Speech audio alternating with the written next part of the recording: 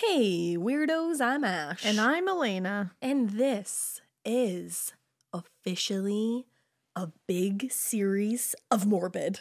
It's a multi-parter. And it's like a celebration of our fucking 5 podcasting years, guy.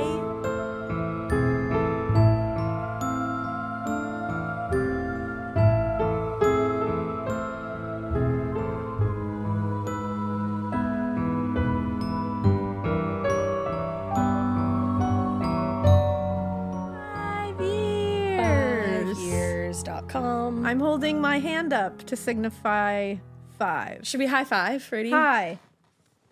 Oh, that was a good one. That was a really good one. Eyelash of my I eye. bet. Oh, we knocked the eyelash out of Ash's Oh my God, eyes. quite literally. Ow. Fuck. Oh man. Okay. Death, destruction. You know when they're like not yours, so then they This is stab it. you It's further. 5 years. We're blinding Ash right now. God, I've been going through it on this podcast lately. Oh, guys, every episode last week, I was like, yeah, my stomach hurts. I got the stomach bug. That's what it was. She was gearing up to that. I was gearing up. Bug. The last episode that we did, I got the stomach bug that night. Yeah. So Yeah. So because everybody was like, huh, Ash hasn't been doing great the last couple of episodes. Every episode, I was like, I don't know, my stomach is just really off. It's really off. It was And off for like a week, and then I was like, you know what I should do? I should eat chicken and waffles. Yeah. And then the stomach bug said, oh, You you thought. stupid bitch. That's what it said. Yeah. I heard it all the way from here. Yep. But yeah, somehow she got the stomach bug and she kept it to herself. So I appreciate that. That's because you weren't anywhere near me. Yeah, thank goodness. Love you so much. I love you so much. No, I wanted to be alone. Alone. Leave me alone with my neurovirus. Hopefully, we're getting out of that season, I hope. So let's all just stop giving each other the stomach bug and shit. Yeah, be 'cause careful. GI bugs are really they're really having a moment right now. Yeah, ask Beach Gem on TikTok. Beach Gem on TikTok. She'll tell you all about it. Oh, and you know what I learned from Beach Gem? I think it was Beach Gem that said it. And you've said it before too. But I think you said it last time you were sick. You can't use hand sanitizer to it get doesn't rid of kill. the neurovirus. And do you know why? Because it's wrapped in a lipid, which is a fat. Look at that. Which is a fat. Lipids. Science. With Morbid and Beach Gem. Yes, you have to wash your hands for at least 20 seconds. Yeah, use soap and water. That'll get rid of the GI buggies. But other than that, they're sticking around because, yeah. They're hard to get gone. No, you said hopefully they're leaving. I hope so. Let's all knock on wood together. April showers bring no stomach bugs. That's how that goes. So It's called we said rhyming. it. Look it up. It's called manifestation, okay? Duh. So yeah, this, like we said, this is 5 years, guys. Woo! And I know you looked at the title of this episode, so this isn't going to be a big exciting surprise right this second, but I hope you're excited because you hit play. You have been asking, all of you, A long time. for 5 years, All of it. for H.H. Holmes. Yeah, I have been wanting to do H.H. Holmes for 5 years. it's true. But I knew it was a big, long one, similar to Jack the Ripper. I knew that it needed, real attention paid to it, because it's just got so much extra zhuzh to it that I was like, this is it's got history, it's got all this mayhem to it. You got to siphon through all the lies and find the actual facts in the case because this motherfucker lied. Like a liar. Like a liar. He lied right to everyone's face holes all the time. I like how you're doing a lot with your hands I right am. now. And the way that you were just digging through the lies. I'm digging. It made me think of the little girl in Knocked Up. And she's like, and then you dig and you dig. And then the baby's inside. That's exactly it. You dig and you dig and you dig and you find a little of the truth. Yeah. That's what this is. It's a little truth baby. But yeah, he was a liar. And I think we're going to get right into it. I don't know how many parts this is going to be. Many. So just strap in. I think it's at least going to be 3. Buckle up, brothers. Could be 4. I'll let you know probably in the next episode for sure how many parts it will be. But, strap in. This is our big 5-year series that we wanted to give to H.H. Holmes because he's a piece of shit. And, the story is wild. Yeah. So let's start at the beginning. That's a good place to go. It always is. In the late 1800s, Herman Webster Mudgett. Herman Webster Mudgett? Take that in. H.H. Holmes's real name is Herman Webster Mudgett. So he could have been H.M. Mudgett. Yeah. Wow. H.W. Mudgett. Yeah, Webster. Yeah. That was a little dyslexia like, close, for but you. it's okay. We'll just flip it upside down. I It's was cool. kind of just thinking about the Real Housewives of New York when Luann says like the Herman Munster shoes. There you go. Yeah. Of course you are. Yeah. But this is where we need to begin because it's like, all right, so H.H. Holmes Made up. objectively is a cool name. Like Yeah. H.H. Holmes flows. It's a very like smooth name. You would probably trust an H.H. Holmes if you didn't know this H.H. Holmes. Yeah, you like know? all this aside, all of it. Of course. It would be a stage name. It would. Like H.H. Holmes sounds cool. Yeah. Herman Webster Mudgett Not as doesn't cool. sound as scary. No. Or maybe sounds scarier, actually. I should say. It sounds scarier. It just sounds kind of lame. But, you know, Holmes, we're gonna refer to him as Holmes because that's what he went by for most of his name. That's what people knew him by. That's what his crimes are really under. We'll call him Herman for part of this, like in the beginning, but That's you'll know fun. who we're talking about. But AKA H.H. Holmes, he claimed and confessed to officially killing up to 28 people. Some people, most people, all people believe that it could be well over 200 people that he has killed. You believe? I believe he's way up there. Yeah. I think he's more than 28. Okay. While the full extent of his crimes and the number of lives that he did take is probably something that we may never know to the nth degree. You know, like I don't think we're going to be able to find every single person. I would love to believe we could. It was really his ability to kill without conscience or hesitation, really for financial gain most of the times. Sometimes he did it because he just liked to do it, but most of the time it was for financial gain. Do you think it was like financial gain and he liked it? Oh, like, it was for hand in sure a hand? mix. Yeah. It was for sure a mix. And I think it was also the systematic way that he got rid of his victims in his murder castle, which don't worry, we will get to. It feels like a horror novel. It doesn't feel like real life. Yeah. When you read the actual facts of this, you're like, that's not real. But it is. It's wild.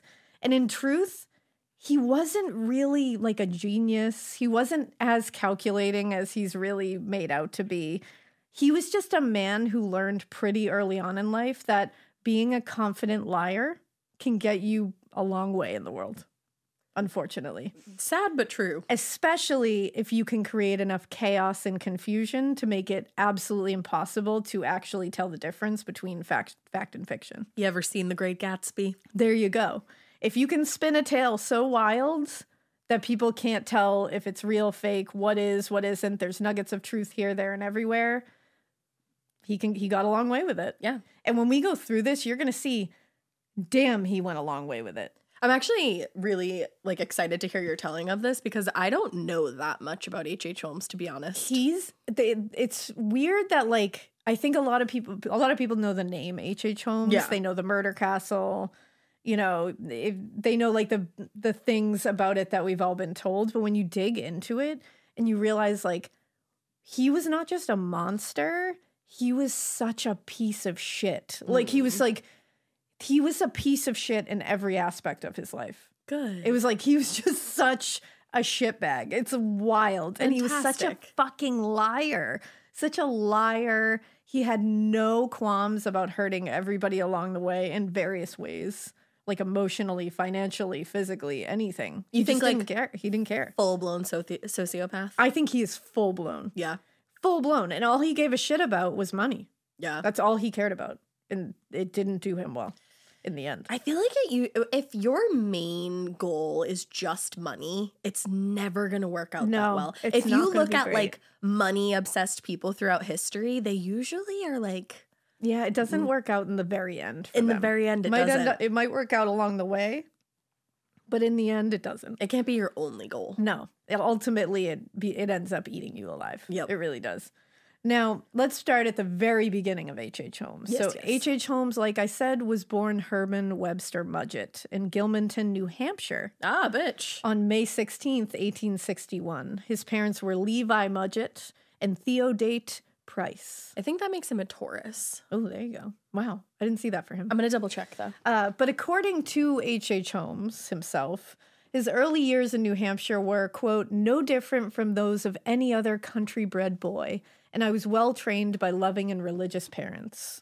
I don't know about that. His parents were Methodists. They were very strict disciplinarians. His father, Levi, was a house painter and would later go on to serve as the town's postmaster. And his mother stayed at home. She was a housemaker. Okay. Now, they were not known to be like strange, mean, to have any like dark ways about them by neighbors or anything like that. According to Adam Seltzer's book, H.H. Holmes, This True Story of the White City Devil, neighbors remembered the Mudgetts as, quote, very upright, God-fearing citizens living in a quiet, secluded section of the country with no trace or taint of immorality or vice in the family history for at least 3 generations. I love that they were like, now, we can't tell you about that 4th generation. They could be heathens of the highest order, but for 3 generations, these people did the damn thing and they seemed okay. Okay. Like, we can vouch for 3 generations. We're not going back to that 4th. I don't know. But it's weird because you get little, again, with that, there's a lot of parts of this story where you hear Holmes himself tell 40 different like versions of the story, or you hear other places just give you different things. You will find, if you read about them, that they were, you know, there was nothing of note in his childhood with his parents that seemed to set off anything. But him saying, like, you know, they were good people, I didn't really have anything wrong with them, that is probably true. Remember, it was the 1800s, so I'm pretty sure they were strict disciplinarians, meant they beat the shit out of their kids when they got in trouble. And that was just normal back then. Right. So I think it was one of those things that it was like, oh, yeah, like they were just whatever. And normal, like, all throughout his life, really. That's the thing. What would so he it's have just said? like, whatever. But Herman himself, I'm going to call him Herman for now, wrote an autobiography from prison later called Holmes's Own Story. And he wrote it in 1895. And he starts the book like this. This will tell you everything you need to know about what kind of theater kid this guy is. Quote, come with me, if you will, to a tiny, quiet New England village, nestling among the picturesquely rugged hills of New Hampshire. This little hamlet has for a century been known as Gilmanton. Here in the year 1861, I, Herman W. Mudgett, the author of these pages, was born. Narcissist. Like, wow, okay, girl, calm down. Twas I, the author of these pages, was born. It's fantastic. It's like, and the world was a worse place for it. So thank you for bringing us back to that moment where we all went, fuck. I also love that he starts the book with, come with me, if you will. Everybody else is like, nope. Yeah, we're like, no. I know, it reminds me of like in like Willy Wonka when he's like, come with me and you'll see. No. Like that, and it feels the same. And like, yeah, exactly. Like when Willy Wonka did it, I was like, no, thank you. And now when he does it, I'm like, no. Thank you. I don't. Anytime someone says, come with me, say, no, thank you. I'm going to go this way. So, like we said, the Mudgetts were a well-liked family. Holmes's childhood seems fairly unremarkable for the time period, especially. His mother remembered him as, quote, a good little child, very pretty and loving. As most moms remember their children being. Yeah, like very sweet. Pretty and loving. But not everyone remembered him as being so pretty or so loving as he began to get older. According to Ira Pennock, a cobbler in Gilmanton, he said, quote, Herman was a hard worker, but still there were some things about him I didn't like. He was too fond of money. And Pennock told reporters that there were a lot of times when he was around the shop that he would see money go missing when he had been around. Or when Herman would claim that he'd sent payment for a service, he would just pocket the money himself. That's fake as fuck. And in fact, of the many stories that people got after he was arrested finally, which we will get to in the ultimate episode at the end, a lot of people said that he was generally polite and pretty, like, fine. Like, no one was like, wow, he was so popular or cool, or, oh, he was so weird and odd and, like, we hated him. Yeah. It was just like, oh, he was fine, I guess, like, whatever. But they always mentioned him possessing a very unhealthy preoccupation or obsession with money. Okay. That was always the thing. People were like, yeah, he was fine. He was polite, I guess. Like, he wasn't super offensive, but like, my God, that guy was obsessed with money. And it's like when everyone in your life, that is the one like common thread that everybody can touch upon, that's bad. Yeah, you want to be known for like a little bit more than that. Little bit more than Scrooge McDucking your way through life, I think. Is like a really good way of doing it. Was that an ad for her? Yeah. No, sure. that would verb. be ly. That was a verb. It was a verb. I like it. I like it. I like that you Scrooge McDucked as a verb. You know? But by most accounts, he did struggle a little to develop healthy interpersonal skills as a child, which to me would be a red flag now, considering his adult activities. But at the time, you know. Also the 1800s, so like, was there even people to make friends with? Was anyone having healthy interpersonal skills at that point? I don't think so. But according to one of his neighbors, as a boy, he was, quote, a boy easily influenced and did not appear to be well-grounded in firm principles, notwithstanding his excellent home training and instruction. So he just couldn't stand in his own convictions and honestly didn't seem to hold any real moral strongholds of his own. And that's not good. That's a red flag to me. But other neighbors remembered him spending a lot of time by himself, kind of being a little bit of a loner sometimes. Another neighbor named Betsy Hoadley. Fucking love the name Betsy. You know, I thought you were going to be like, I know Betsy. Oh my God, that's my good girl, Betsy. Betsy Hoadley. She said, I don't know if you heard that pup bark, but she said, quote, he always seemed to be by himself. I know that instead of playing with the other boys, he would wander off alone or on long walks. He was never much of a favorite with the other boys. He seemed to be very secretive. He was too arrogant and domineering to be popular with the children. Again, that alone to me isn't a huge issue, but added into everything else later, and it's definitely another red flag that you're like, ugh. And what was he doing off by himself? That's the thing. And being secretive, it's like, ugh. You killing animals? And also of note, many who knew him as a boy later said that he would never make eye contact when addressing children or adults. Would not look you in the eye. He wouldn't look anyone in the eye. To me, I was like, oh, that's a little sketchy. But then if you read a little further into this, you see that a couple of medical professionals did diagnose him at one point with strabismus. And what's which that? Is technically like cross-eyed. Oh, okay. Now, this can make it nearly impossible to maintain eye contact physically. And people, you know, it can actually like hold people back because people look at it as being like, oh, you're sketchy or untrustworthy. But really, I just can't look at you. But it's really like he honestly just couldn't look people in the eye. Oh, that's so sad. like that isn't super fair to like label as like, oh, that's a little like, here's the thing. I'm sure he was he was objectively untrustworthy and objectively a criminal. So, like, even if he could look you in the eye, I'm sure he wouldn't. But, like, physically he couldn't. So, like, we won't use that as, we won't, red flag. We'll rest on that. Now, although he did like to invent things when he was younger and he showed interest in a few areas, he never showed a real direction and he seemed to kind of float around without a real purpose for a while. Same. And it was really a bit later that he finally settled on medicine as his thing. Now, the stories recounted to reporters after he was arrested are definitely influenced by what he did and what he was charged with and what he was found to have done. So it is like a little biased when you look at it later, and people are seeing hindsight in full 2020 now, remember? Now, these things are never super red flags until they add up and you sprinkle in some murder, and then you're like, oh, yeah, that all makes sense. Exactly. Nevertheless, people definitely all kind of came to a consensus that he was odd, he was very apathetic, he was fucking obsessed with money. And honestly, when you put that on with today's understanding of the psychology of con artists or killers, it's pretty on par. Lines up, yeah. Those line up. So it's not like everybody's just making shit up. This is who he was. Now, one interesting story that's often told was that when he was a young boy, he always had like a fear of the local doctor's office, which is pretty common in kids. And especially, I'm sure in the 1800s, the local doctor's office was a scary fucking nightmare den. So they like, just have all their like huge ass tools laying out. Like I'm not going to fault little Herman for that one. He's like, I bumped my knee. They're like, we're going to cut it off. Yeah, it's like, And this guy, his name was Dr. Nahum White, I believe his last name was, or his full name was. And he was a known he was very into dissection. He was an anatomist.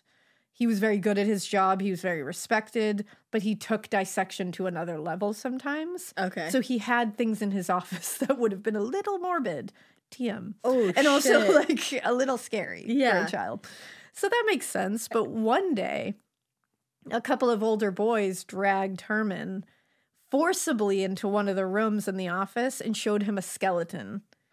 Where are all the employees? Yeah, I mean 1800s. They're like, I don't give a fuck. Go Damn, ahead. I love that they're just ruin like, kid. yeah, we're gonna run in here real quick. Yeah. Don't We're tell just gonna HIPAA. run in. This skeleton, by all accounts, was set up so that it had its arms outstretched, which Herman said made it look like it was about to grab him. Yeah, And it was like this like big like open mouth skeleton, like scary. Oh my God. And so it scared the shit out of him, like totally traumatized him. But at the same time, it fascinated him. Okay. And he said that was the beginning of his fascination with medicine and anatomy. Okay. I'm sure it scared the shit out of him. I don't know if that was the beginning of his real like fascination with medicine. I think he's trying to use that as like, here's this origin tale of my great career in medicine, which was bullshit anyways. So it's like, I don't know about that. Well, because a lot of times you're inspired by like multiple things. Yeah, exactly. I was like, no, I think that you knew that doctors made more money. And so you wanted to do that. Yeah. I think that's Because more. you do love a pretty coin. Yeah, I think it's more that, my friend. But during his teen years, he graduated high school at 16. And he started working a number of odd jobs. And finally, he ended up teaching at a local school for a little while. It was during this time where he was teaching that he fell in love with Clara Lovering. Clara was a girl from a prominent family in nearby Loudon, New Hampshire. And now, interestingly, people who knew Herman early in life said that he had been obsessed with getting married very early in life. Even when he was like 14 years old. He was trying to get that dowry. He was trying to get that dowry. There you go. And in fact, after his grandfather passed away, his grandfather left him a small parcel of land, which was very common. And he took this as like, well, I'm a landowner now, so I need to get myself a wife. Slow down. So at 14, he proposed to this girl who was actually boarding with that cobbler, Ira Pennock, who was like, he was a weird kid. Yeah. And probably stole money from me. And also proposed to this lady that was living with me when he was 14. I guess this girl that he proposed to was like visiting the country from New York or something, like was staying and boarding at Ira Pennock's for the like some period of time. Sure. And so Ira Pennock was like, yeah, you can't marry this girl. She's going back to New York and like, I'm supposed to be taking care of her. And like, you can't just like, I can't like marry her off to you psycho. Like what the hell? What's happening? So she had apparently either accepted it and it was like a no, you can't do that, or she didn't accept it and The proposal returned to New York very shortly after. But he was undaunted though. Don't worry about it. He wasn't that wasn't the end of his romanticism, but he tried again when he met Clara Lovering. So Clara was very well liked, very respected. People thought she was sweet and kind and really didn't have a bad thing to say about her. A neighbor once said about her, quote, she was a very pretty little woman when she was first married and was very devoted to her husband. She was of a modest and retiring disposition. Okay.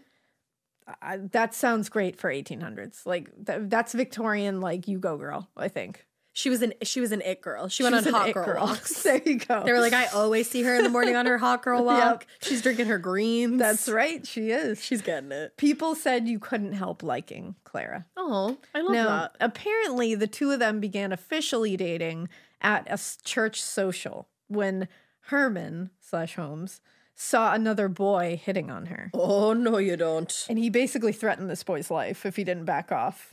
And that worked, apparently. And they began dating. And, like, why did that work so well? I know. Why wasn't that boy like, you're not going to do shit, Herman. You can't even look me in the eye. But this guy was probably like, he probably will kill me. So, because a lot of people throughout his life were like, I think that guy's going to murder people. Well, exactly. Like, they just, like, thought it. Like, he didn't even need to do anything violent. He did later.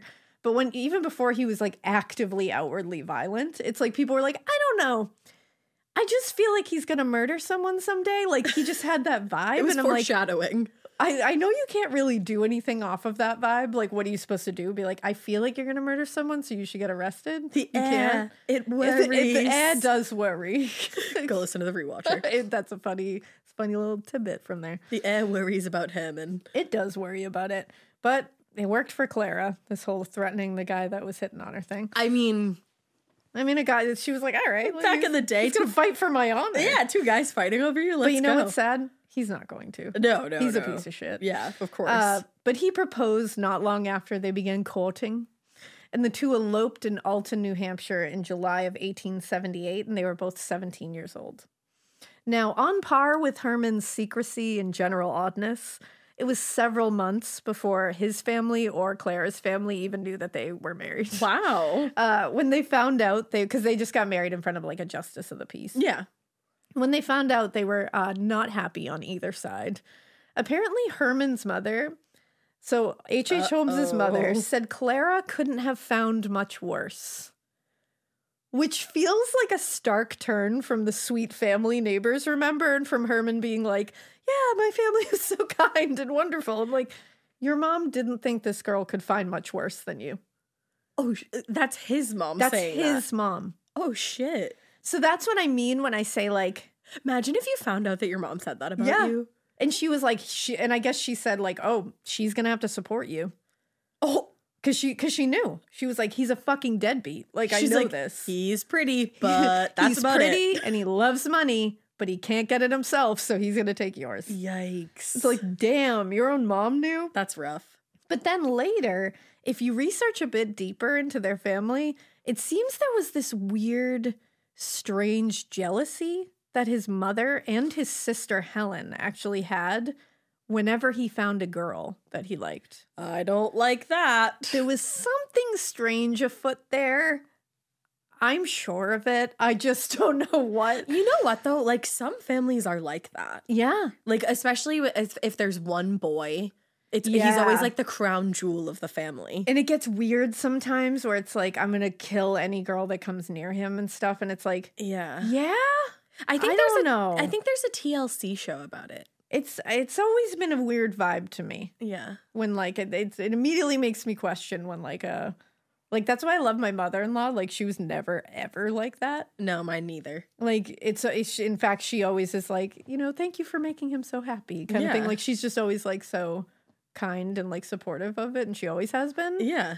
It's always a little off-putting to me when, like, mother-in-laws or future mother-in-laws are like, I'll fucking kill you. And it's like, okay.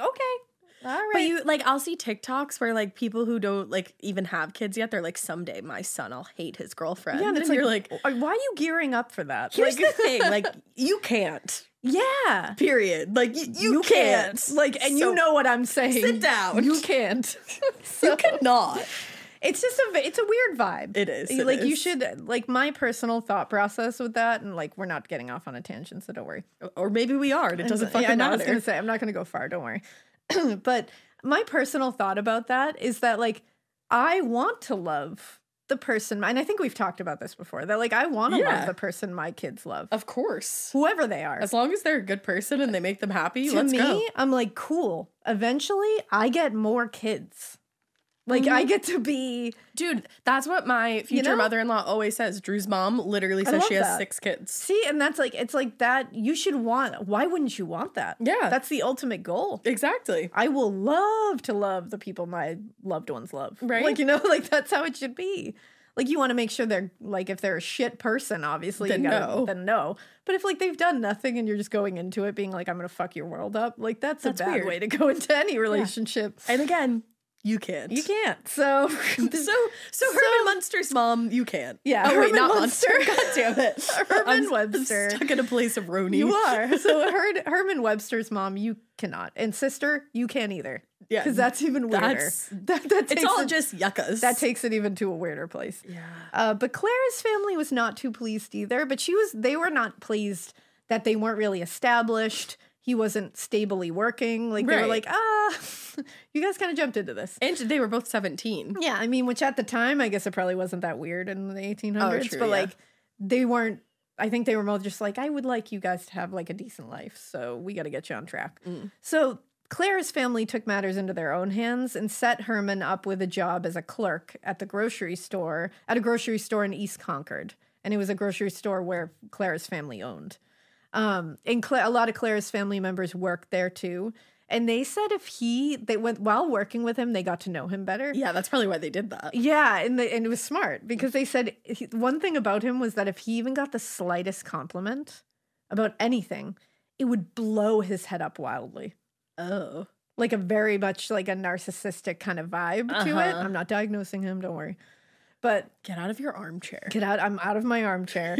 But I'm just saying that's vibey with narcissism. Absolutely. For sure. He was definitely like a narcissism adjacent is what I'm saying. But he loved to be complimented. Okay. And would obsess over it, and it would just make him be like, oh, you know what I mean? Like, oh, you did really great at stocking those shelves. And he'd be like, well, that's because I'm the greatest shelf stalker this side of the Mississippi, you fuckers. Like, bow down before me. Like, you fuckers. It was like too much. Like, it was never like, thank you. That's usually what you should just go with. But, you know, whatever. By all accounts at this time, the couple seemed fine. They seemed happy. In fact, people said he was seemingly in the beginning very smitten with Clara. People said he would walk like miles to see her after work and then walk miles back to work. I hate saying, oh. I know, because in the beginning it looks like there was intentions of possibly living a life with a clean life. You know, but I think the intention was probably fleeting to the point of being like, maybe, and it's gone. Yeah. Like, it was literally like, like couldn't even blink without, like, it was that quick. Because he never had any good intentions ever again, so don't worry. Good. Now, a year and a half later, the couple's son, Robert, was born in February 1880. In his teens, he had been, like I said, very aimless, didn't really know what he was doing. But they said when he got married and when he became a father, it did seem to awaken some kind of like, I got to get my shit together kind of thing. That's good. That's usually what it should do. He wanted to be somebody. He was claiming. And Holmes's position as a store clerk didn't really give him an opportunity to like rise up the ranks, in his opinion, like enough. Mm-hmm. And and it really was only meant to be a stepping stone, because I think it was Clara's uncle who had owned the store. And he was like, I was just trying to give you this to get like a leg up. Yeah. You know, so like calm down. Save some money. Like, don't worry. He's like, I didn't want you to take over the fucking business, asshole. Well, and his whole idea was like, hey, I was giving you this leg up. Maybe you learn this business and maybe you go open your own store somewhere. Yeah. Maybe you get to know this whole business. And then you're a store owner somewhere else. And right. we can, you know, everybody's happy. And even if not that, like, you tuck some money away. And you learned a little bit about business. You know, and working with people and finances and all this stuff. Just about being in the working world. Just being a human, you know. But Holmes quickly, Herman, I should say, at this point, he's Herman, but he quickly grew pretty tired of this work. He thought, quote, that he was, quote, altogether too bright for the life of a country storekeeper. Okay. In an interview after he was arrested, Clara actually said to reporters, Father tried to encourage him by telling him that someday he could have a store of his own and could make a very comfortable living. But he seemed to think he was too smart for such an ordinary occupation. He thought he could make a lot of money fast. He became imbued with the idea of becoming a doctor, and he used the talk of the immense fortunes that physicians had made in a short time, especially if they invented some patent medicine. He became obsessed with creating some kind of patented medicine. I remember that part of the story. Now, despite his penchant for get-rich-quick schemes, like he was that kind of guy. Yeah. Like, you know those kind of people. Tommy Haverford. Exactly. He did seem at this time that he was becoming very serious about becoming a doctor. So, which wasn't a get-rich-quick scheme. He was going to have to go through a lot of training, obviously. And spend a lot of money. Exactly. So he did quit his job at the general store, and he started studying with Dr. Nahum White, who had owned that practice in Gilmanton, the one who owned that office and was an anatomist that was very respected, very renowned. Amputations, though, right? Loved amputations, loved a, like, very morbid dissection. Like, he was just... And he was a very good doctor, by all accounts. He was very respected, held many esteemed positions, like, not bad things to say about this doctor at all. He just, at the time, was seen as someone who took it to a different level. Okay. Now, maybe it wouldn't be. Okay. But back then it was. But he started working with him. He was studying underneath him. And it's funny because he came full circle back to that office with the skeleton that scared the shit out of him. That is funny. That's well, maybe that's why he said too, like, oh, it all started here. Yeah, and it's like, I wonder if his like extreme dissections and extreme like kind of displays of anatomy in that office was something that Holmes suddenly found himself drawn to. Like sparked something within him. And when he wasn't working with Dr. White, he would spend a ton of time studying on his own time medical books, any medical book he could get his hands on, because he just wanted to start right away. And by 1881, he took a job teaching at the Potter District School in Gilmanton, which, remember, he had taught before. And this was like a small class of like 15 students. So he didn't have a ton that he had to do for that job, so it allowed him a lot of time to study on the side. Okay. Meanwhile, Clara and Robert were living with her parents in Loudon. She was essentially raising him as a single parent. Aww. Like, he was kind of absent from that child's life. Maybe that's a better thing, I was going to say, actually. maybe it was better for him. But the distance between her and Herman at the time was just getting bigger and bigger. And in the spring of 1882, Herman left Gilmanton for Burlington, Vermont, and he started studying medicine at the University of Vermont. So he was even further away. Now, it should be noted that medical schools at the time were regarded pretty dubiously.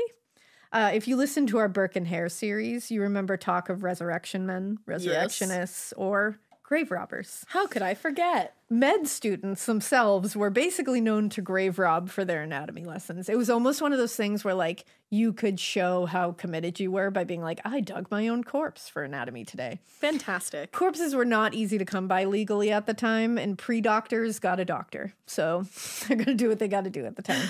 Got a doctor. I found in one of the sources that we will list in the show notes, I found this epitaph of a 9-year-old girl named Ruth Sprague from 1846 who died in Hoosick Falls. This just kind of shows what people thought of physicians at the time. It reads, her body dissected by fiendish men, her bones anatomized, her soul we trust has risen to God, where few physicians rise. Oh, shit. Which they I'm said, like, physicians going to hell. I was like, I don't know if that's really fair, but like, You're okay. like, they might save your kid at some point, or and like I mean, you. At the time, that's the only way. They had just discovered that you can't properly teach physicians without dissecting corpses. It's just the way it is. To this day, we do that because you have to. Right. In order to learn about the human body, you got to open the human body up. It's just the way it is. Hands on, baby. There you go. Like, fortunately now, it's all legal. And it's less all very, grotesque. much more ethical, much more all of that good stuff. Back then, nothing was legal or ethical or anything or fucking even hygienic. Like, it's like... Were they still throwing shit out the window at this point? It was wily then. Like, if you look up pictures, I gotta find the picture and maybe we'll try to post it, of like these, early med students in the 1800s doing a dissection. And we can like blur out the thing if you want. But I mean, like, even put a note before. Exactly, just so you know. It's really not gruesome, to be honest. No. But all of them are in 3-piece suits.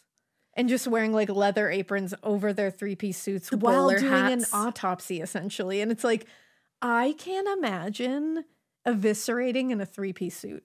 I don't think you are meant to. Like, that is a wild, but how fucking dapper is that? Oh, I was saying to you Like, earlier today, wild. we were having this discussion, even just like the fact, like how women used to do their hair. I'm like, I want to do my hair like that. I'm about to start fucking sleeping with socks wrapped all up in this noggin. Yeah, to make it these soft curls. Yes. Yeah, I and love like it. the voluminous of it Some all. things back then, they had it right. I mean, would I say that you should eviscerate in a 3-piece suit now? No. But we got cool pictures from back then, so that's all that matters. Cheers. But either way, again, they were looked at as a little side-eye back then, med students.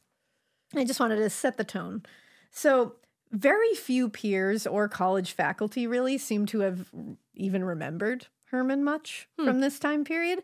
But those that did said he wasn't exactly their favorite person. He wasn't terrible. He wasn't that great either. Okay. A woman named Mrs. Brew, who Holmes actually boarded with for nearly his entire stay in Burlington, because med students would stay at boarding homes. Like, people would keep them in there. It's like Top Chef. There you go.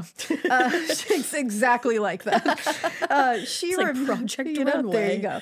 She remembered Herman saying that he was married, because he was still married to Clara at this time. Don't you forget it. Technically. But he was, quote, always flirting with a number of young girls in Burlington. What a piece of poop. And he actually paid particular attention to Brew's daughter, which she did not like. Oh, no. And they're living together? Yes. Mrs. Brew also said that Herman would wake up early every morning and leave the house for what he said were long walks for his health. Gotta get those steps in. But yeah, it's like he put on his Apple Watch and he was out there. Herman on a hot girl trying walk. to get that, trying to close those rings. Trying to get to 10K, baby. On a hot girl walk. But he also would have wine with an elderly widow every day. And at first you're like, wow, that's lovely. But then it's like, no, he was just trying to get her money. Yeah. Like, he absolutely was. He was like, wooing her. Even Mrs. Brew was like, that bitch was trying to get her money. Yeah. Like, 100%. You fake piece of shit. It's like in Gilmore Girls when Kirk befriends elderly residents of Stars Hollow so that he can be put in their will and get their diamonds. And then he sells one to Luke later to propose to Lorelai. You know, it's just like that. Isn't it wild that Kirk did that? Yeah. Like, I love Kirk. It makes sense. It does. It really make does. sense. I think he doesn't quite get the bad of it all. Exactly. You know? Now, according to Mrs. Brew, Herman was fine, generally pleasant, besides being a super flirt. Okay. But she said, when aroused, and meaning aroused, I was gonna say, I feel like I need to quickly be like, she doesn't mean sexually aroused. She doesn't mean they were when fucking. aroused, Fred when Ingalls he would get worked up. Borrowed He had a Herman's most mustache vicious wax and without asking for it, What a without asking fucking asshole. permission.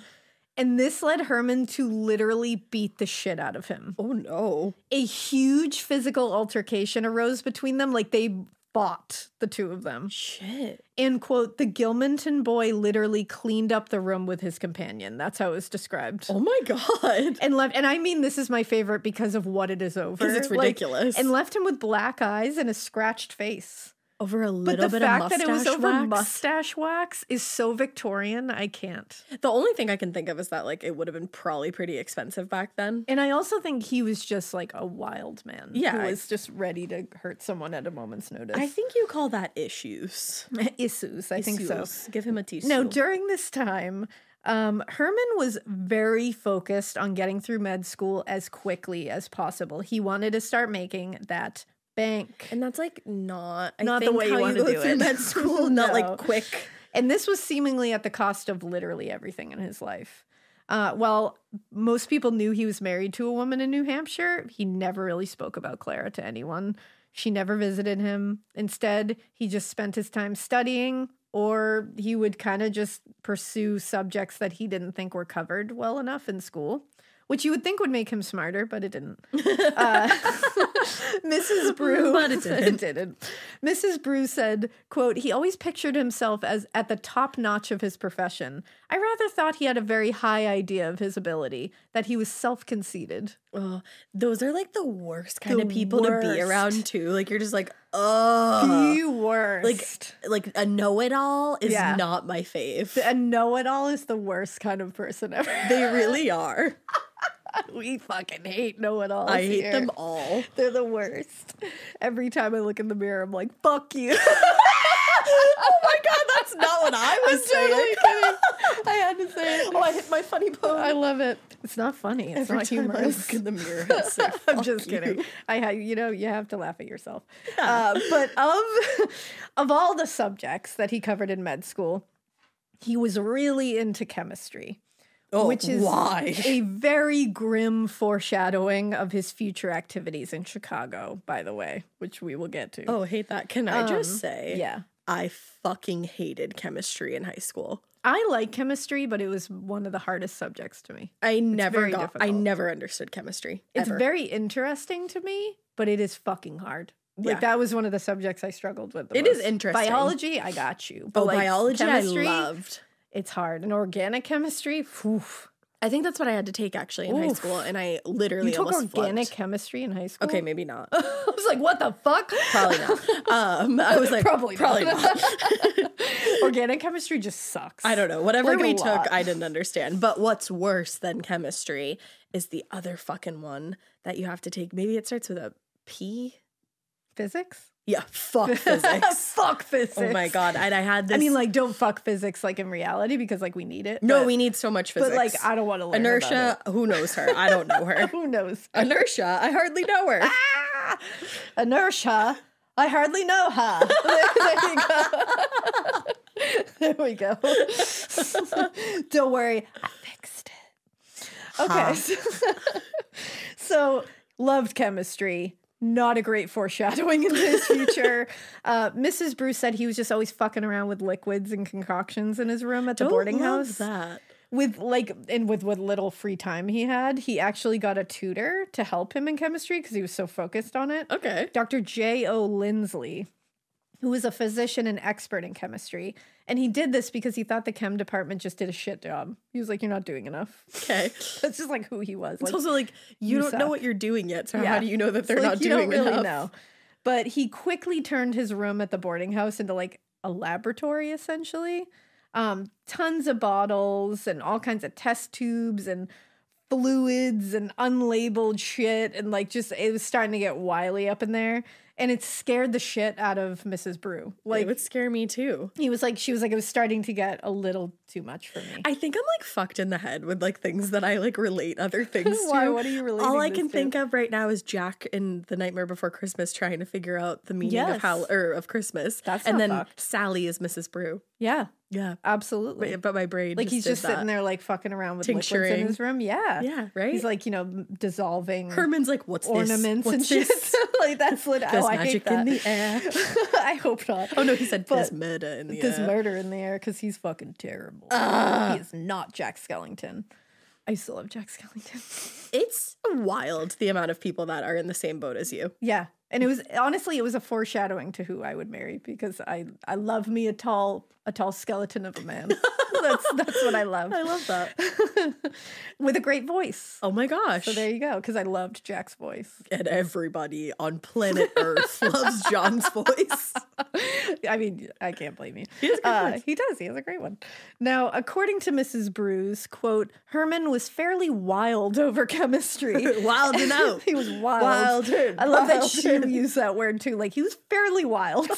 She was like, that dude was feral up there. He was going off. But she said, and he was all the time experimenting with liquids in his room.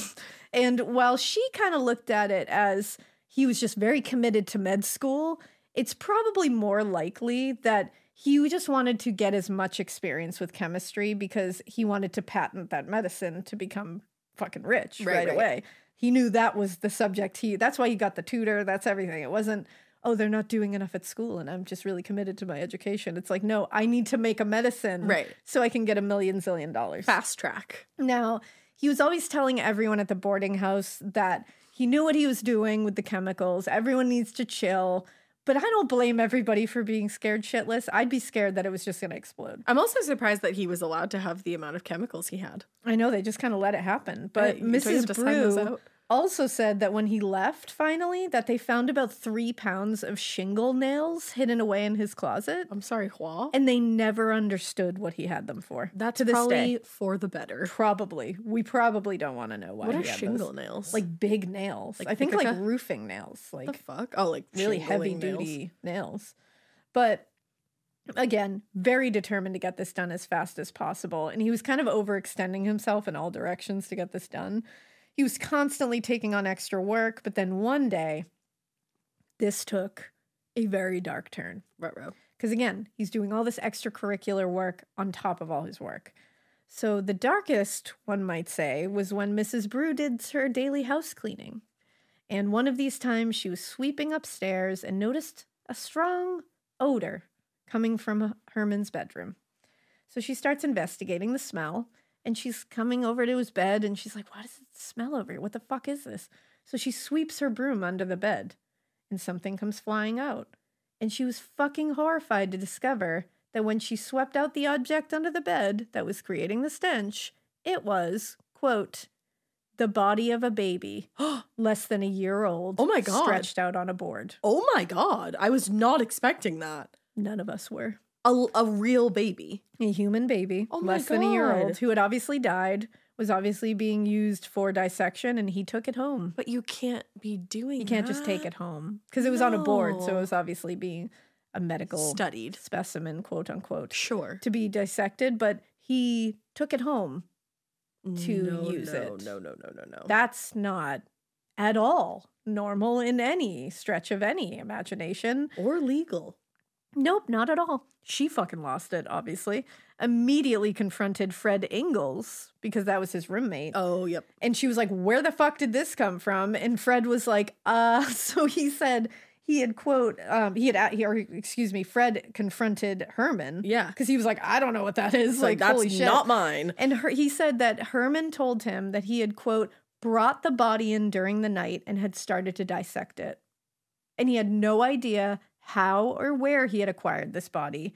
But he said, quote, the sight was so repulsive to him that he could not go to sleep, realizing that that body had been in his room for how long? No fucking way. Mrs. Bruce said she couldn't sleep for weeks. And even like 13 years later, when she talked about it, she was still like shuddering about it. Of course. I can't imagine. You have no idea what No. you're about to sweep under that, from under that bed. And it's Yeah. a baby. And he did it again another time. He brought home another baby at one point. I'm surprised she Not didn't to kick this him out boarding house. right then but- and there. Well, that's the thing. He never said where he got this baby, but as soon as he got back that night, she was like, okay, new Hey. house rule. Dissection of human remains cannot happen in my house. Like, didn't think I'd have to say that. Didn't think I had to add that to the lease agreement, but here we are. Wow. Yeah.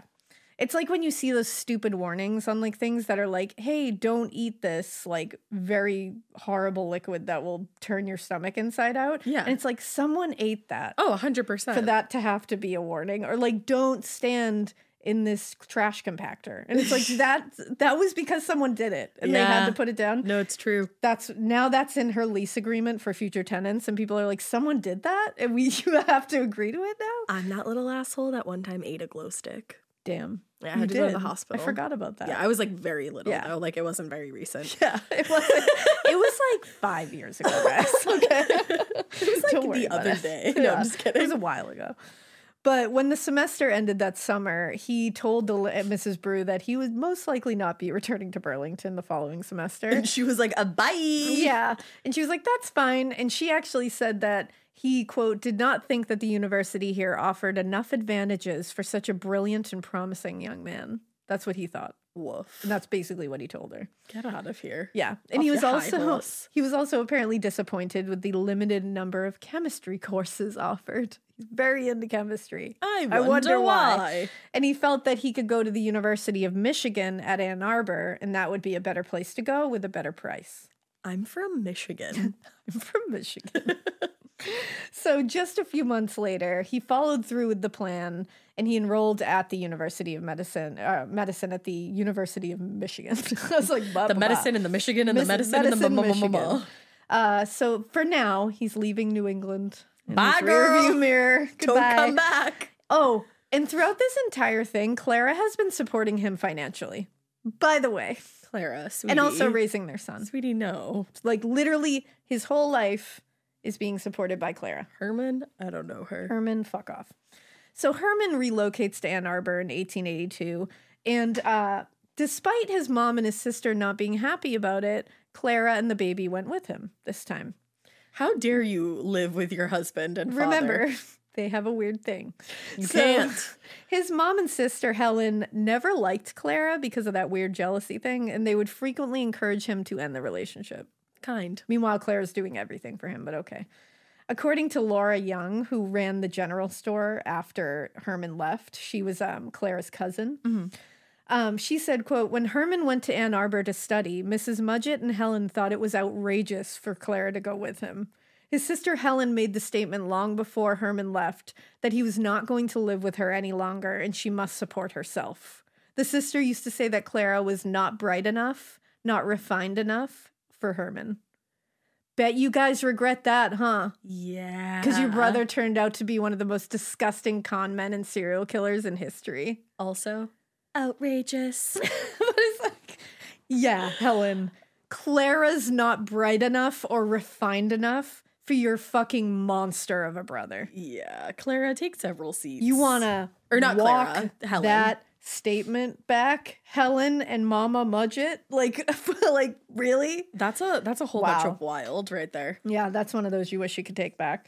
That didn't age well. No. Now, Clara began working as a dressmaker in Ann Arbor while he focused on finishing his medical degree. But they did not have a good marriage. Even before the couple left for Michigan, Herman had said to Laura Young, Clara's cousin, quote, being married would likely prevent him from rising as far in the world as he would have otherwise, and that he thought that he and Clara would not get on together very well. He is wildly narcissistic. Like, he's literally like, it's her dead weight that's making me not rise up in the world. And it's like, no, I think you're just dumb. And I don't think you're good at this. You're only moving around on her dime, asshole. Yeah, literally, she's the only one doing anything and raising your child. I think she could actually launch you into success if you fucking gave her a second. So when they moved to Michigan, they lived in a boarding house. And the other boarders there said that they remembered Clara very fondly. They said she was, quote, a very pleasant woman and willing to make any sacrifice that she might help Holmes along in his course. So they saw her as very sweet, very kind, and that she would do fucking anything for him. Oh. Yeah. They also said the couple fought a lot and that Clara, quote, was sometimes seen around the rooming house with black eyes. Oh my God. Ding, ding, ding. He officially crossed over into monster territory. What the fuck? So not only is he just like a lazy asshole piece of shit, he's an abusive piece of shit too. So we have violence. Fuck you, Herman. Now, Clara struggled to keep the family afloat by herself for nearly 2 years, and the relationship was just crumbling steadily. And finally, just months before Herman graduated from the University of Michigan, she decided she had fucking enough abuse, and she packed up the few stuff that she had and took her son back to New Hampshire. I'm so happy that she was able to do that on her own volition. And later in letters, she claimed that in the decade that followed her going to New Hampshire, she, quote, had known very little of her husband. Wow. They actually remained married until he was executed. Oh, shit. They never got divorced. That's right. He never divorced her, but married several more times. That's so crazy. Yeah, he was a piece of shit.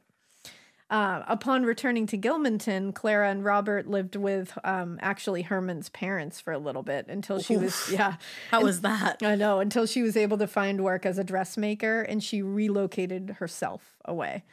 And once she was away from, the Mudgetts. I was going to say that situation. Yeah, she focused only on Robert. She didn't think a fucking thought about what the fuck Herman was doing. She didn't give a shit. And actually, Clara's cousin Laura Young said even after he deserted her, she never chased after him as many women would. I think, however, that if Clara had followed Herman after he left her, because that's the thing, he had left her to go away and kind of abandoned her while he was in school and took all her money. And she just didn't But it was stick around her and who wait. left at the end. Yeah. Like, she really got out of there. But she said, I think, however, that if Clara had followed Herman after he left her and went west, that we never would have heard of her again. I think that he would have killed her as soon as she commenced to be in his way, for she would have never countenanced his action. Absolutely, because he was escalating by first he's like talking shit about her, then he starts hitting her. Yep. And then as we all know, escalates to murder to the nth degree, And he's of course. cheating on her. He's just like a piece of shit. Yeah, I have no doubt he would have killed her. She's very lucky to be ridded of that piece of dead weight. So good for her. Clara lost like Exactly. 100 pounds. There you go. While in Burlington, you're like, I don't know how much he probably weighs, more but than that, however but- much he weighs, that's how much she lost. She lost a few stone. Exactly. While in Burlington, Herman was a rigidly devout student of chemistry, obviously, like we said. But in Michigan, he now shifted away from chemistry a little bit and back to anatomy. Mm. And he really liked dissecting bodies. I don't love that. In fact, one of his fellow students, John Madden, said, quote, he seemed to take a good deal of pleasure in the uncanny things of the dissecting room. That's what I mean, when you look at it now, hindsight is 2020, and you're like, oh yeah, that's fucked up. But like, Yeah. I don't know. Dissection is interesting. I can't really say it's not, but the fact that he's a murderer makes that weird. I've never dissected anything. No, it's definitely interesting if you're doing it for the right purpose. Yeah, for like biology and shit. Yeah, but he also was quoted that John Madden, fellow student, was quoted as saying, Holmes talked a great deal about what he had done in the dissecting room with what appeared to me at the time unnecessary gusto, and told me that the professor of anatomy at the time was to permit him to take the body of an infant home with him for dissection during the spring vacation, which was to begin the following day. I asked where he would find a place to carry on his work without offending his neighbors, and he replied with something to the effect that he would find a place. So see, it happened again, where he asked to take home an infant. Why is dissect. it an infant that he I don't wants? know, but it's weird. Do you think I feel weird saying this, but do you think it's like an infant is easy to carry home versus an actual body? I guess. Or, I mean, that makes they're absolute both logical actual bodies. sense. Like, logistically, that does make sense. Yeah. But infants are also very hard to dissect. I would think. Like, it's not an easy evisceration or dissection. They're tiny. You know, like, Yeah. it's all tiny. It's upsetting.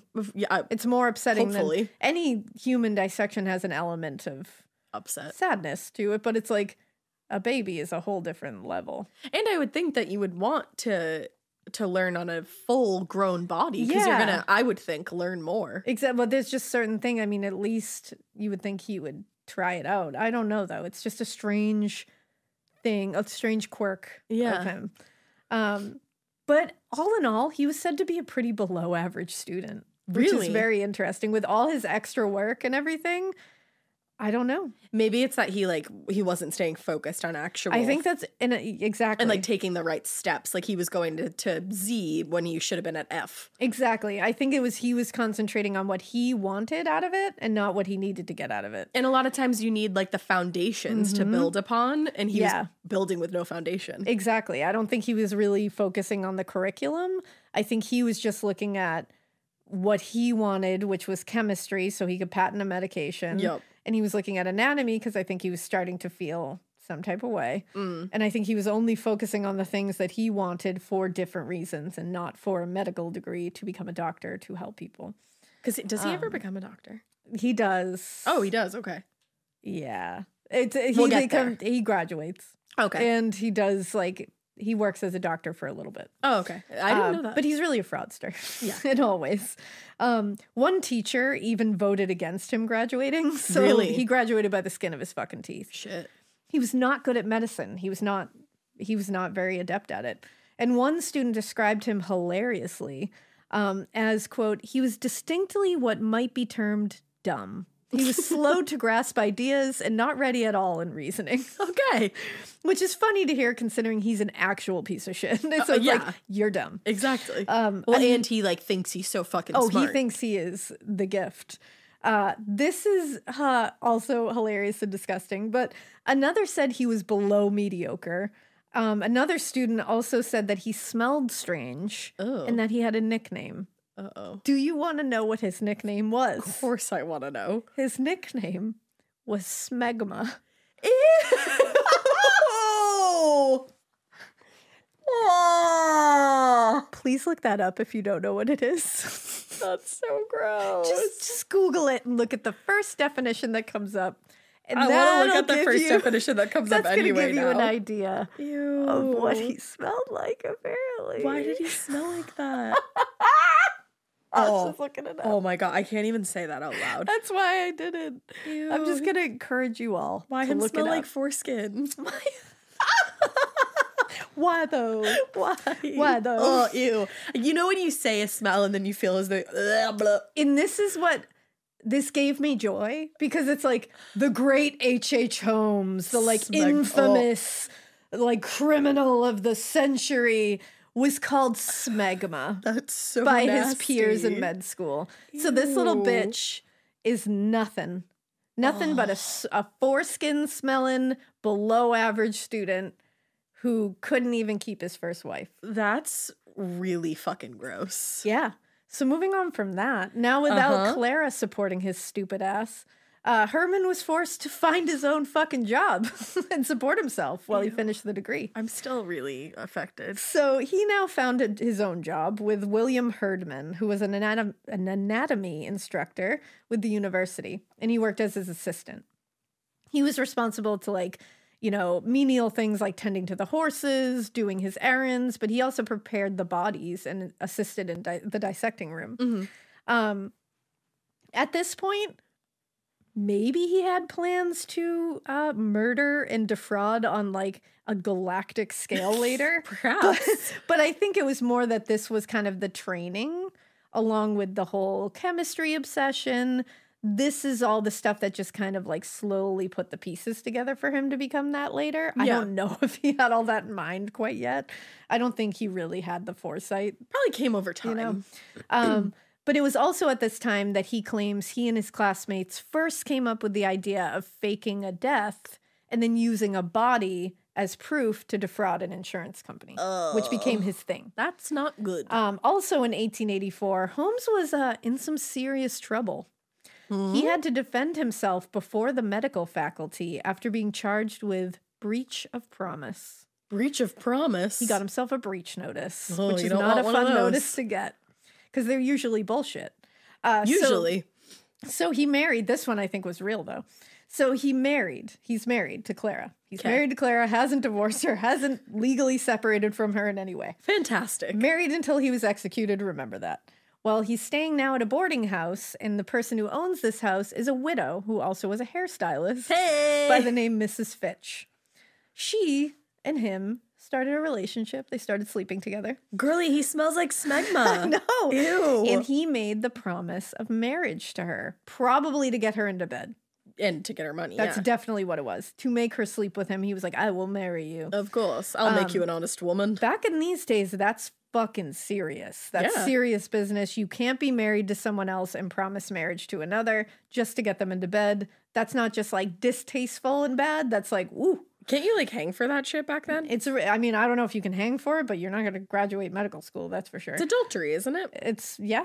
Yeah. So Mrs. Fitch found a letter he was writing to his actual wife, Clara, at the time, who he was still talking to and corresponding with and kind of like stringing along a bit. Oh. And she ran to the medical faculty and was like, look at this. Look at this. And then also showed them a proposal letter he had written to her, like written down the proposal, signed it with his name. Well, and she said, this is breach of promise. He promised me marriage and he's married to another. And if found guilty, he would not be allowed to graduate medical school and everything he had done would be for fucking naught. So how did this fucker dance his way around that? So he denied it all. And his professor, Professor Herman, who he was assisting under, the anatomy assistant, he came to his defense. And he vouched for him, saying he thought he was truthful. He was like, he's an upstanding guy. I've never had a problem with him. I don't believe that this is real. Well, Holmes got off on the charges. And poor Mrs. Fitch was left to look like a liar. So he graduates. He's able to graduate. On fucking graduation day, he shakes Professor Herman's hand. Or, excuse me, Professor, his name was not Professor Herman. Oh, no, not Herdman. It was Herdman, excuse me. So I was close. It's like you heard with Purd. You heard, man. But you heard with Purd. But he shakes Professor Herdman's hand and says, Doctor, those things are true that woman said about me. So he allowed this man to vouch for him.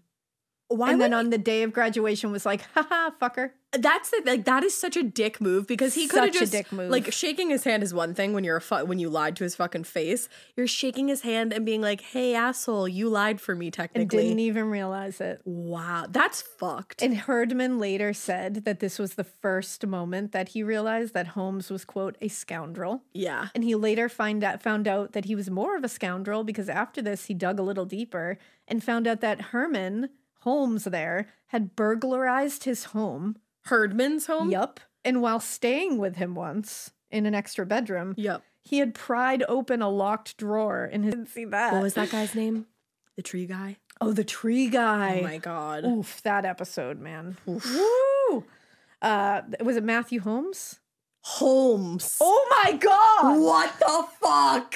Was it Matthew Holmes? Was it Matthew Holmes? I'm looking it up right now. Correctly? I feel like potentially. Hold on. Matthew Holmes. My fucking thumbs can't even go fast enough. If that's the same. That's an Australian actor. Hold on. Shook his hand and was just like, thanks for letting me get this. Like, what a piece of shit. Wow. I'm trying to think of anybody that I can even compare that to. Right? It's just so dirty. It's such a dirty pool. Down and dirty. Now, Herman graduated from the University of Michigan in the late spring of 1884, and almost immediately he relocated to Mowers Forks. Yeah, girl, you did that. Not sure if I said that You right. did. It's a tiny hamlet in upstate New York. It had previously been part of a larger town of Champlain. Oh, okay. So once there, he opened a small tree nursery. He got weird with it like Matthew Hoffman did. Yeah, he got a little weird with it. Not as weird as Matthew Hoffman did, I will say. Because he just kind of abandoned it a few months. It wasn't profitable, so he just abandoned it. Okay. But what a weird little direction to take. And he does that to everything in his life that doesn't serve him. how he wants it to. He just abandons it. Good. At one point, he hired a primary school teacher named Minnie Everett for French lessons. Why? She terminated that relationship pretty quickly because she said, quote, and at the time she said this, "There is something lurking in that man's character that time will reveal. Oh, I shit. do not like him. I firmly believe that he would commit murder." Wow, Minnie. Like, you were just here to teach him French. What made you think he's going to revolt to murder? And for her to say that time will reveal, like, it hasn't happened yet, but something's in there. I love that she was a full-blown witch. Oh, a full-blown witch. You can't tell me anything else. No, Minnie Everett, she knew. Oh, there's been people that I've said that. Well, not the murder thing, but like, No. that's you were like the just like, best I know. feeling when you're like, I fucking knew you were I had off. your number the second I saw you. Yep. You have done that a couple of times that were like chef's kiss perfect. Oh my gosh, thank you. Like, and at first you're like, no, it's fine. And then later you're like, what the fuck? How did you know that? Yep. Sometimes But I just get a vibe. You do. I bet Minnie was an empath. She definitely was. Anyway. He also aggressively refused to leave her alone after this for some time. So he was a stalker as well. Fantastic. Yeah, he's a little bitch. But after this failure, Holmes petitioned the local school trustees to hire him on, and he was put in charge of the primary school. Like, he was able to get he's one of those that you're like, how were you able to get all these things? But he's a con man. Yeah, and he saved money doing this. He was able to save a lot of money, and he opened his own medical practice. That's terrifying. During this early period in New York, he kind of perpetrated a small but kind of big medical con. It was his first one. So a smallpox scare broke out in this town. Oof. And people were urging residents to get vaccinated against smallpox. And he saw this as an opportunity. So he somehow got his hands, probably by stealing, on a load of vaccines. And he loaded up a wagon and he went door to door through the northern part of the state vaccinating residents and telling them that it was mandatory. Oh. And he was, quote, representing himself as an authorized official of the Board of Health. He made the people think that it was compulsory, and in every household, he managed to get several cases for which he charged 25 cents each. So at the time, no one questioned his authority or asked to see his credentials. They just allowed it. If this man's is trying to poke you with a needle, Yeah, you gotta ask for an ask ID. for his cred. Ask for anything. Ask his name. Ask for his library card. Literally anything. Christ on a cracker, everybody. He made a lot of money doing it, though. And obviously people must have been terrified, so they probably were like, just vaccinate me. But that's what he fed on. He preyed on it. He loved preying on that kind of shit. Wow. So that was his first medical con. Can you imagine pretty big. if that shit still happened today? Like, knock, knock, knock. Hi, Horrifying. I'm here to vaccinate you. And no, I don't have any ID. Don't ask me about it. Please leave. Like, no, I'd love your credentials. Thank you. But back in his medical office, he started setting up a laboratory because he was really trying to get that patented medicine. He was going to get rich from it. And to help him with this, he was said to have brought in to stay with him for a while his 6-year-old son, Robert. No. And he, quote, and put him to work in the laboratory, putting up in bottles the liquid which Herman manufactured. Although he never sold any of these things that he made, like he just couldn't get the right concoction together. Sure. He definitely tried, but he also couldn't convince anybody to try any of his cures because people didn't trust him. I mean, so they were like, Minnie no. came to teach him French, and she was like, "You're a murderer." Yeah, like, you're a murderer. Minnie knows. But what's weird about him is he's somewhat of an anomaly in the sense that he was a get-rich-quick guy, and he was a con man, but he also didn't shy away from hard work. Like, he would work for his cons. Well, because he was like money thing. motivated. Yeah, like he's very strange in that way. Like, he doesn't have that like cut and dry, get rich quick personality. Right. It's strange. But it should be said that while he claimed the boy in his company was his son, there is a lot of speculation that this was a completely unrelated boy who disappeared a little while after this. Oh, no. According to the New York Times, there was a report filed shortly after he was arrested, like way later. And it said that after he left his teaching position in New York, that he had, quote, went to Massachusetts, but returned in a short time accompanied by a small boy who disappeared shortly after his arrival. Holmes saying he had gone home. It doesn't appear that any investigation went into this boy's identity or disappearance, and nobody really went further into it. But if this boy has what like was part of something nefarious, then he was his first victim. Holy shit. They were never able to confirm whether that was Robert or not. And you would think it would be as easy as like somebody reaching out to Clara. Yeah. And it's like, I think this might have been a boy that he took. Wow. And used until he didn't need anymore. I hope not. I hope it was Robert and then he just went to Massachusetts to take him home. I hope so too. Like that's honestly, I'm hoping that, but I don't know. I can't be sure because he's such a piece of shit. Right.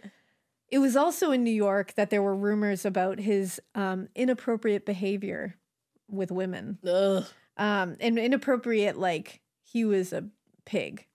And on several occasions, he was known to have treated out-of-town women for what's only referred to as organic trouble in his office. What is organic trouble? Not sure. And there were rumors that they were all, like, that these women were treated and then disappeared because they were from a house of ill repute. Oh. You know, so they were treated as less dead. Yeah.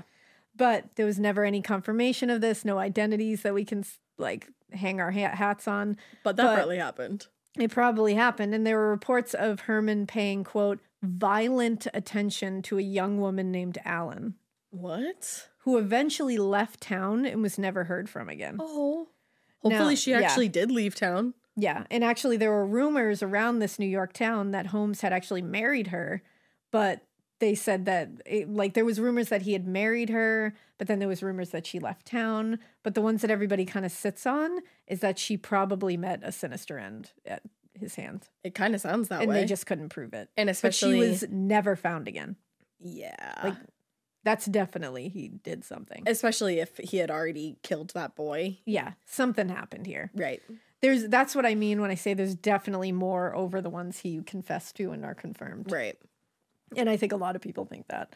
Now, despite honestly referring to him as a hard worker and a generally, like, fine man, aside from his, like, preoccupation with, like, out-of-town women and being a little weird, residents found something just off-putting about him. Right. Like, people around him were like, he was never, like, mean outwardly to people. He didn't do, like, you know, he was a little weird, but, like, not, like, super strange or eccentric. Like, there was just something about it. As, like, Minnie said, there was just something that was going to be revealed. Can't put your finger on it. We just didn't know what was. And women in the village began sharing stories of his, you know, unwanted advances. And the men began noticing a growing trend of Holmes ignoring debts and making false promises to pay for things. But he always had an excuse. Of course. He always had an excuse. So he was, women, he was getting the reputation of being a pig. Men, he's getting the reputation of being a fucking deadbeat. Mm. So on one occasion, his landlord confronted him and was like, hey, you haven't paid your rent. And I've tried to get you to pay your rent for like fucking months. Oh, shit. And he said and he had come forward to him when he knew he had plenty of money. He was like, he's a doctor. Yeah. Like, I know he has money. And he said, quote, the doctor would stand quietly by and hear himself called a scoundrel and a swindler in the strongest terms. Then the tears would appear in the doctor's eyes and trickle down his cheeks, but he never said a word in reply. So he would just sit there and let people be like, you're a fucking scoundrel. You're a swindler. You're a piece of shit. Like, you're just like, you're a deadbeat, blah, blah, blah. And he would just sit there and cry and never say anything. That's very strange. Right?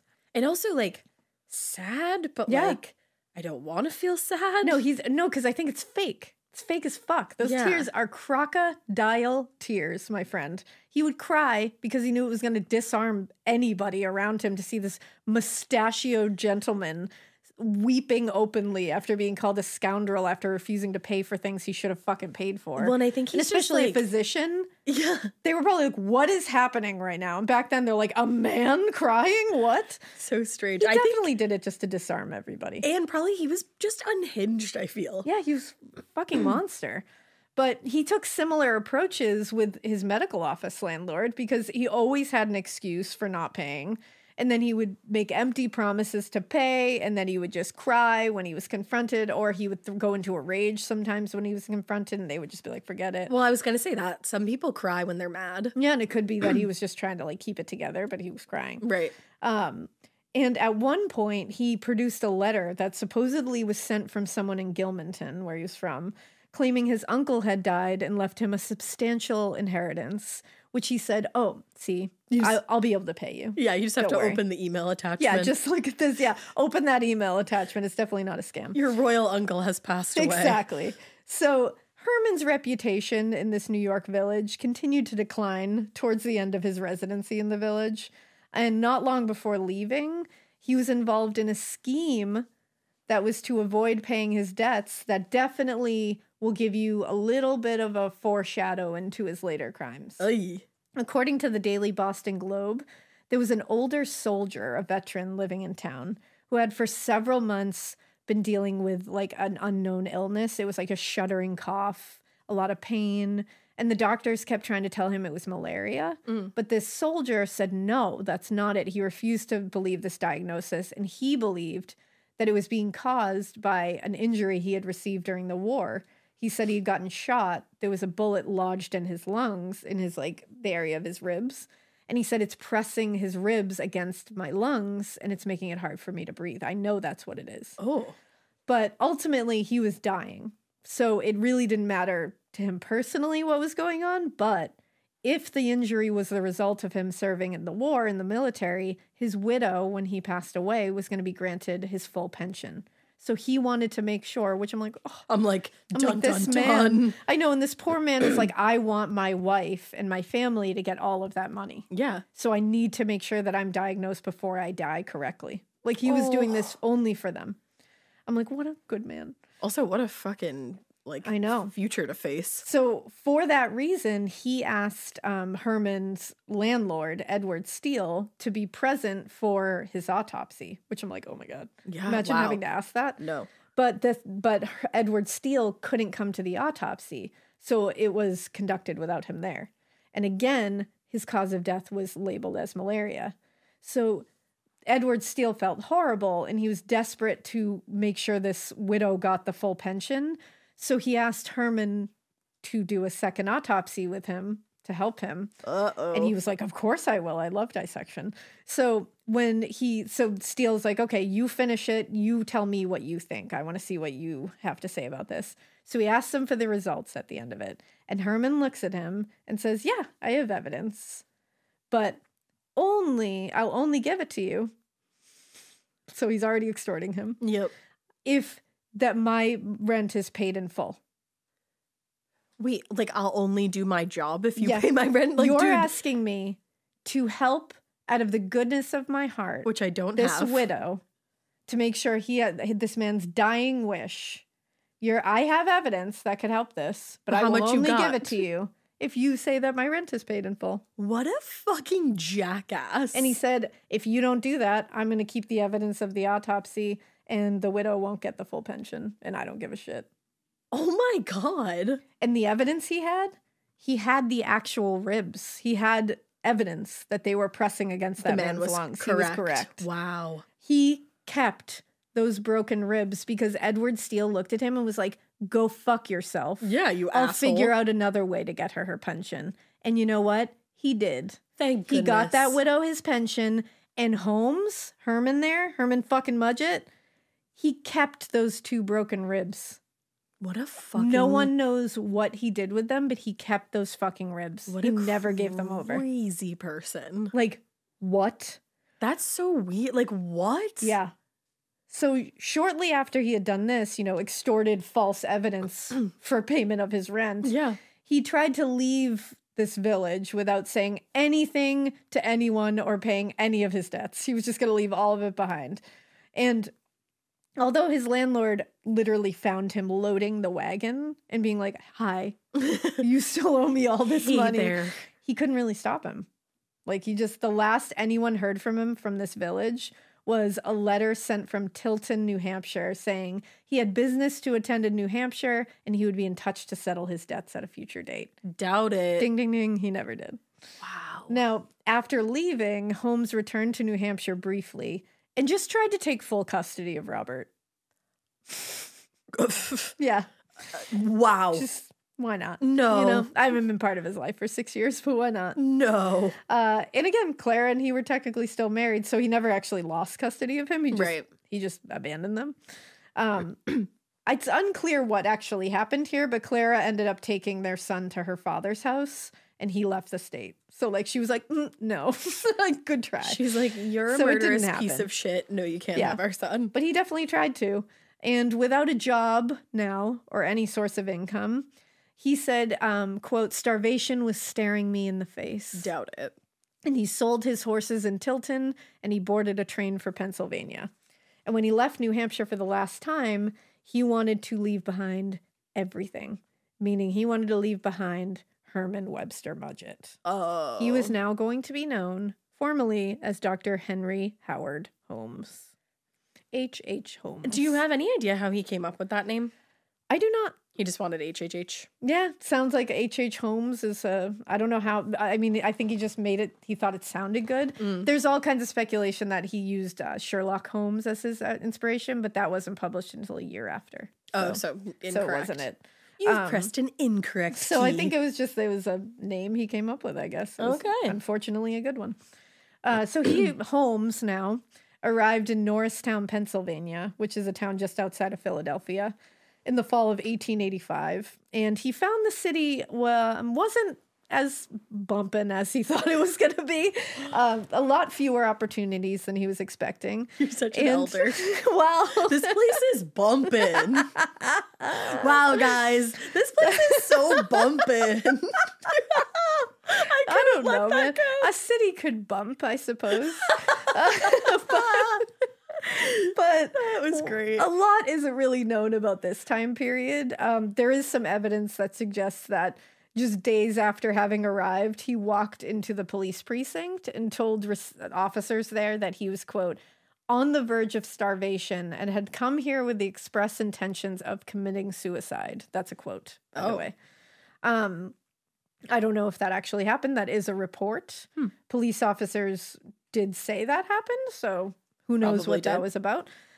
They took pity on him, and they let him stay in the station while they tried to find him some work, and they ended up finding him work in the Norristown State Hospital, which was a state-funded psychiatric hospital a few miles from Philadelphia. Sad that that would never happen today. Well, here's the thing. He either, because it's not clear if that particular part happened. Yeah. There's some stories like that I don't know if that was later concocted by him to gain some sympathy. Right. But he did get a job working at this hospital. You just don't know how. Yeah. This is the story he tells.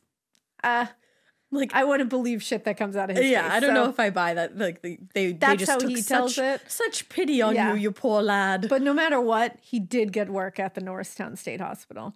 And years later in his autobiography, Holmes said that it was a very troubling experience for him. He said, quote, so terrible was it that for years afterwards, even now sometimes, I see their faces in my sleep.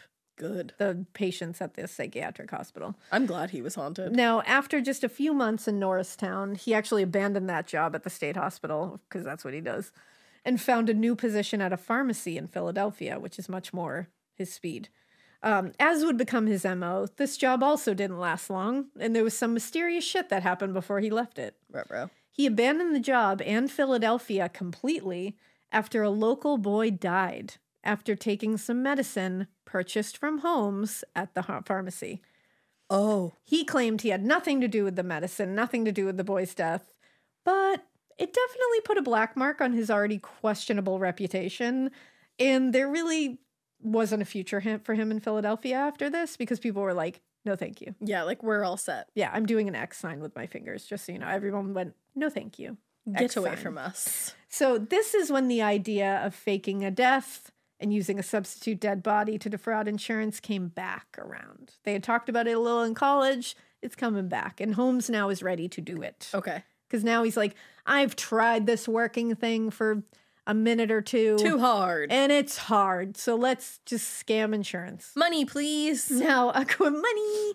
So according to him, he apparently contacted an old college friend, which imagine how hard that was back in the day. Yeah. You had to really want to contact someone. I think that all the time when I'm driving and I have my GPS on, I'm like, Yeah. how the fuck would I ever get anywhere? Yeah, I wouldn't know where anything Like, was. how do people do that? How do you do it? Maps. But I even suppose. they didn't. There was a back point in then, time where they didn't even have that I'm shit. saying. Either way, he was also, his friend was in dire straits financially as well. And they decided that they would get one more friend involved. And this other friend was going to be the one to increase his life insurance to $40,000 at the time. And he would do this by telling the insurance company that he dealt with some kind of life-altering experience that made him concerned for his family's well-being. So he wanted to up the amount. I feel like you might need to get a little more specific than that. I guess back then insurance was just like, sure thing, buddy. Yeah. Now, he would then later, the plan was to send his wife and child somewhere out west near California. And he was going to fake confess via letter that he had killed them both in some kind of alcohol-induced frenzy. And add that he had dismembered and pickled their bodies. Christ. I figured that was to make sure he didn't have to show bodies to insurance, but like, that's not the case, which is weird. And then he was going to have claimed to have killed himself in the note, this friend. Okay. Then the money would go to a quote unquote relative of this man, wink, wink, nudge, nudge, his friends.